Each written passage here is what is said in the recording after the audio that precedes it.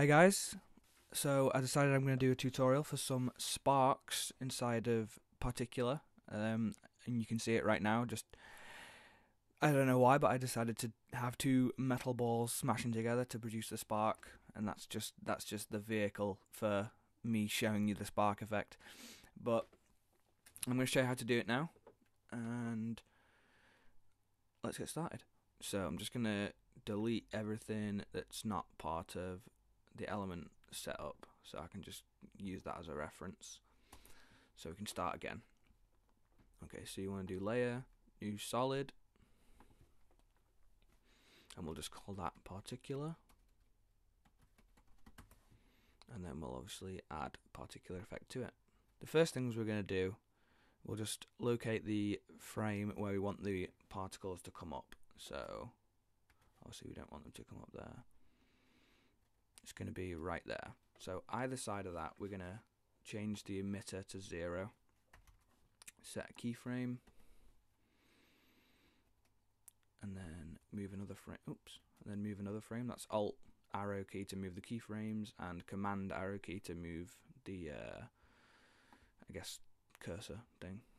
So we'll set another keyframe for. So between them is where we want the emitter to shoot out a big quick burst of particles, and I'm going to do something around 350 because it's only going to be for one frame, and that's a good. I think that's a good amount. Okay, so I'm just going to copy the position of the group null, paste down to the position. Might have to do it by hand.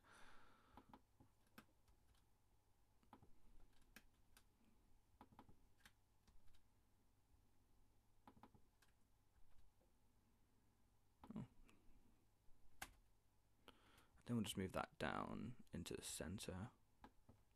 Okay, that's perfect. So now we have this, and that looks great.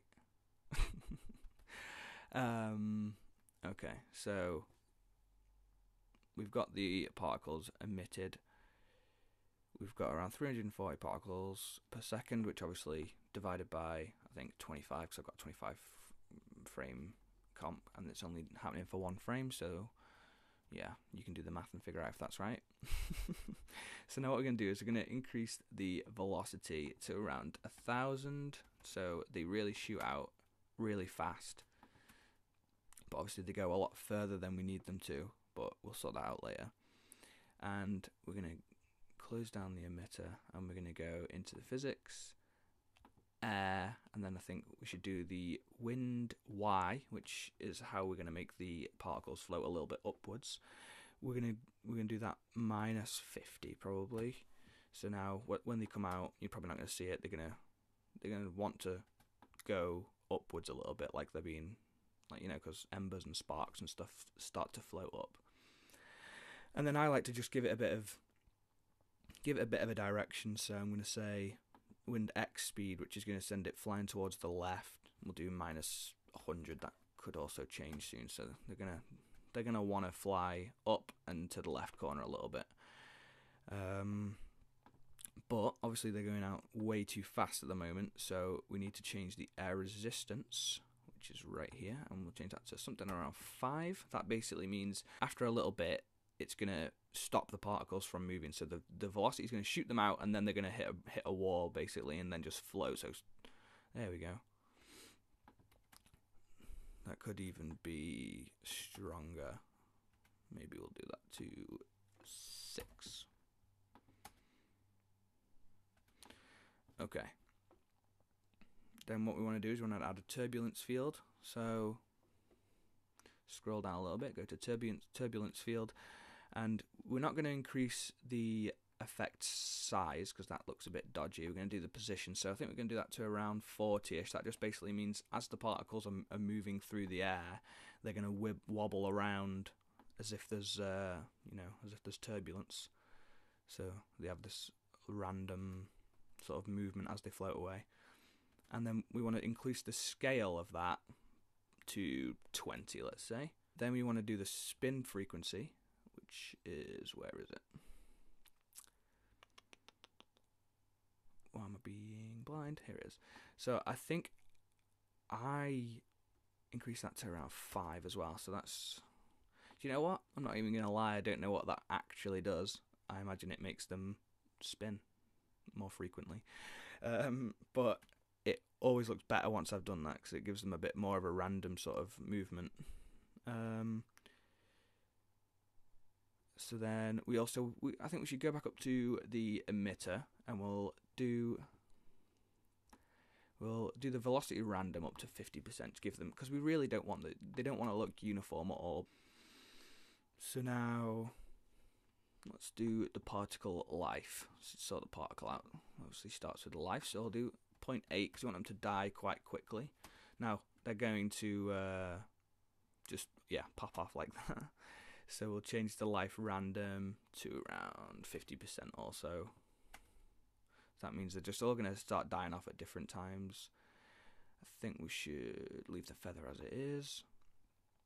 We'll change the size down to around 3 again. It might change once we start seeing how it looks. These are just to get a feel for where we're heading towards, look-wise.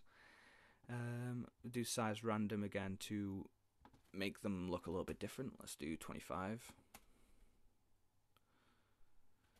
Okie dokie. And the size over life, where are we?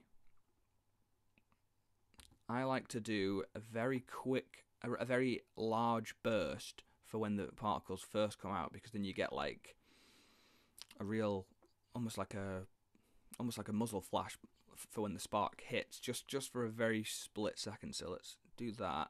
I really want it to be a very quick burst on, so it's like just for the very split second they're going to be big enough, and then they turn small as they go further from that one frame. They want to be smaller again, so that's good. Yeah, and obviously once we add on motion blur for this, it gives that really cool sparky effect, and then they turn into the actual embers. But I'm going to turn that off for now. So what else do we want to do? Just wiggle that down. We'll do the opacity random to about 20%, just again to give it some variance in how each individual particle looks. We're going to set the color to over life, and then we'll wiggle that down. We'll choose this gradient, this one gradient, bring this all the way here. We want this second one to be a dark orange, not too brown, but not too bright either. That's good. And then this one we want it to be a very yellowy orange. That's something like that's good, maybe a little bit lighter than that. So it's very bright at the beginning, and then they turn darker as they go. I think they even need to be bigger, to be honest. Let's increase the size to 6. And let's see how that looks. Yeah, they die pretty quick. Let's increase the life up to 1. It's not much, but might make the difference. They're really too small. Right, okay. I'm going to sort the size over life out.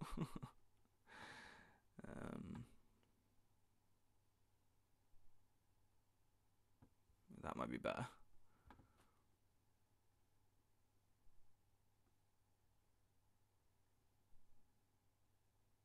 That looks a little bit better, but there might even be too many of them. Let's also go up, and we'll go to the emitter. We'll go to this middle keyframe here, and let's change it to 300.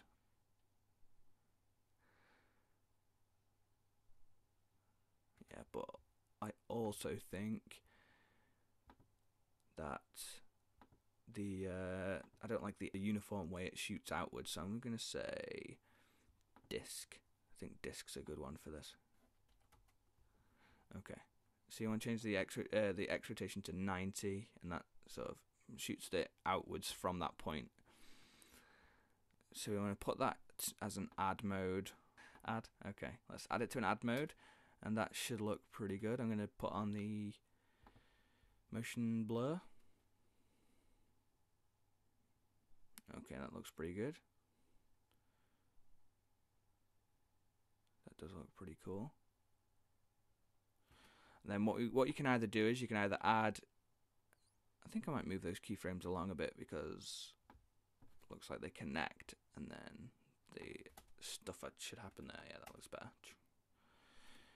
Okay, that looks pretty good to me. What you can also do is you can add a light to actually light up for a very split second right in between the balls.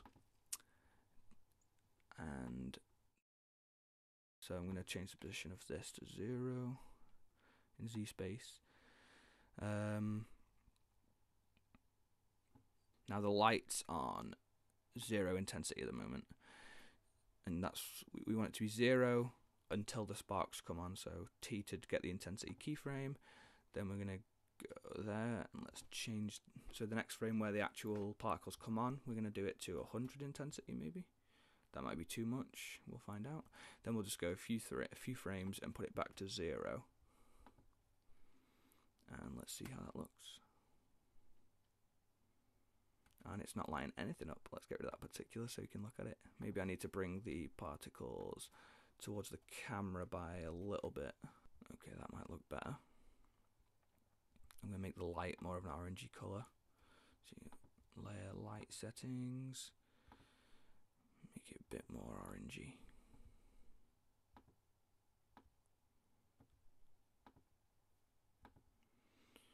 And then we can have the light, make that easy as keyframe so the light fades off as the particles are done with. So that looks.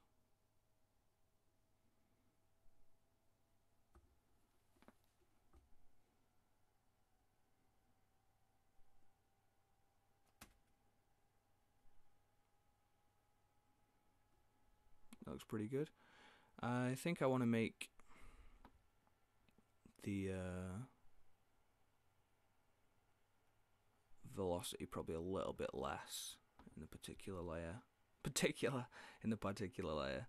So I'm going to change that velocity down to 850. See how that looks. That's just going to shoot them out less, so they're not going to fly out as far before they lose their velocity.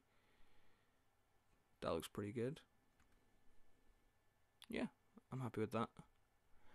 And then obviously in the version I had before, I duplicated the particular layer, and I'm just going to turn this one off. Might even solo that one for a little bit. And what I did was I took the particle, I just give it a random decrease in size over life. I took the color and I changed it from like a grey to a lighter grey. That might something like that. I increased the size. I changed the particle into a cloudlet, which makes it look more like a cloud. And I increased the feather of that, and I increased the opacity. I decreased the opacity to about 50 or something. Opacity random. I put all the way up like that. I think I had it die a lot quicker, and it had that opacity over life also. I think the particle needs to be a little smaller than that. And I also really decreased the velocity in this clouds. So this just adds a nice little, like, you'd want it to be really subtle, to be honest, anyway. But I got confused and I forgot where velocity was. So you want it to just pop out and then die with the rest of the effect. So that looks okay. I could probably reduce the opacity a bit of that, and I'd obviously put it behind the particular effect. And I didn't even have the particular the actual embers on, so I could definitely make it a little bit. Oh, I also wouldn't want it to be add. I'd probably put it on screen mode because that makes it less bright. And I think I will decrease the opacity of the particles. maybe even 25%. Yeah. Okay, that's all right. And I think I'd actually probably have it die a lot quicker. So I'm going to change the life to 0.6.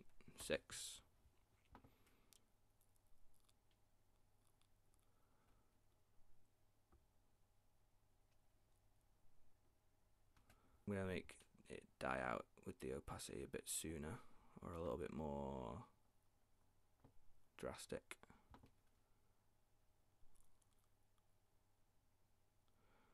And also make it get a little bit smaller. Sorry, I didn't need to do that. Make it get smaller quicker. So size over life. Make this get a little bit smaller. And that is how I did the effect. And hopefully it sparks some imagination. And some stuff you can do. So it can. I mean, I use it all the time in like motion graphics stuff because a lot of people want that sort of cool like metal, heavy machinery type stuff. So, and obviously there's tons of effects you could do. You could do in you know, like my normal stuff like the superhero things. There's so much stuff you could do like that. So, you know, take this idea and make it your own and go and do something cool with it. And yeah, so thank you very much for watching. I hope you learned something from it. I'm really trying to get into doing some tutorials, so if you have any ideas of how I could make this tutorial more clear or better, like just in general better, because you know I'm not that great at them, let me know what I do wrong and I'll try and not do that, or what I need to do to be better. Yeah, so that would be great. Thank you very much. Thanks for watching, and I hope you enjoyed the tutorial, and yeah, okay, goodbye.